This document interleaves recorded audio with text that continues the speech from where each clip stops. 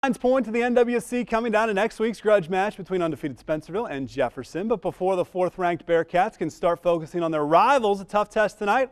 Trip to Allen East. The Mustangs, with quarterback Spencer Miller back in the lineup, coming off a road win at Columbus Grove. They're very much alive in the playoff picture in Region 22 as well. Beautiful night at Goodwin Field. 4:07 left in the second quarter. Spencerville up 21-0. Mustang quarterback Spencer Miller muscling his way in for the touchdown, 21-7.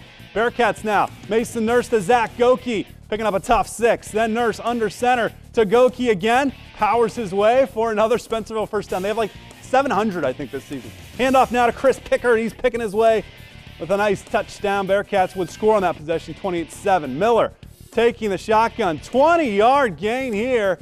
Both running attacks in full force in the first half. 3.4 seconds left. Miller takes the snap, tosses it up to Caleb Smelzer, pulls it in for the touchdown. So 28-14 Spencerville at the half. Third quarter, Allen East starts with the ball. Miller throws the screen, doesn't get far. Dakota Pritchard, a stop, lost it 2. Then Miller looking to throw again. Kyle Nichols cannot stay on his feet, but it's a 38-yard reception. But that Bearcat defense stepping it up.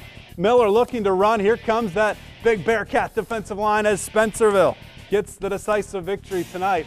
Final score of 48-27.